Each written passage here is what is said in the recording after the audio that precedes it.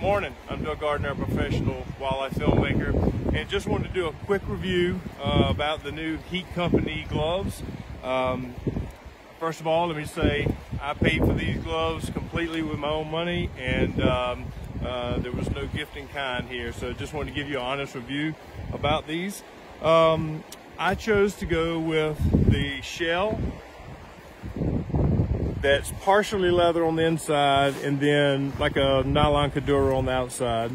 And then I went with the Merino Wool Liner Pro. And the difference is the Pro is a little bit thicker liner with like some rubber grip stuff on it.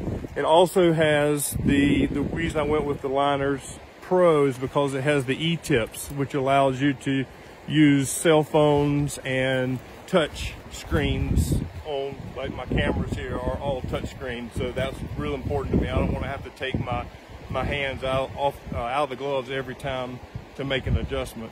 To be honest with you, I've never been a mitt kind of person. I've always been a traditional glove kind of guy, and I was a little concerned about how I was going to like it, but the way they have it designed is really cool because you just got a zipper across the bottom here, and you just quickly fold it back, and it's got these nice little magnets that hold it out of your way.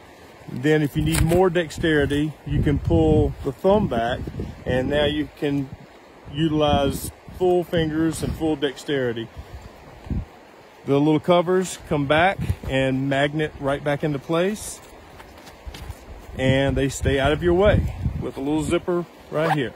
So you're good to go. These are waterproof, and I will tell you, today it's a little bit warmer than it has been. It's around 0, and my hands are toasty warm, not even a little bit cold. Over the past 2 weeks, we've been up here in northern Montana, and the temperatures have been -20 to -30 with wind chills, and I still have not had to use the additional hand warmers in these gloves. Another nice thing about the gloves is that they have these pockets on the outside of the shell that you can drop hand warmers in, or on the liners they have little pockets right here that you can put hand warmers on the top of your hand. So it's been designed very well. They've thought it out real well, and I tell you, my overall opinion is, yeah, I would spend the money to buy them again. I was really surprised at how well I like the mitt situation, and it hasn't interrupted my dexterity and how I use my equipment. So Heat Company, you did a good job on this one.